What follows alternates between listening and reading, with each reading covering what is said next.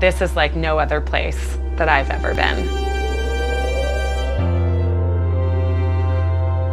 The Hutch has been able to create a very unique environment for us to follow whatever idea that we think will have the highest scientific impact.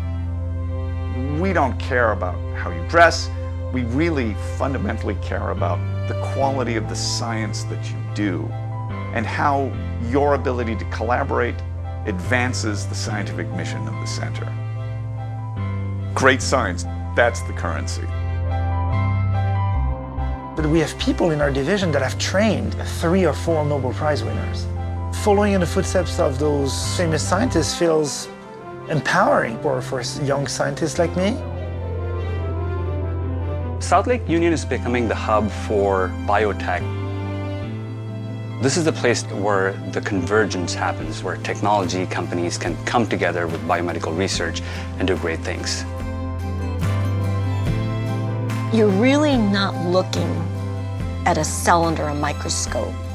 You are looking in the eyes of a patient. I like to say that this is like no other place that I've ever been. Not just the geography, not just the city culture and community culture, not just the institution, not just blending of clinicians and scientists. It's an amalgam of all of those things together that make next generation therapies, treatments, and science possible.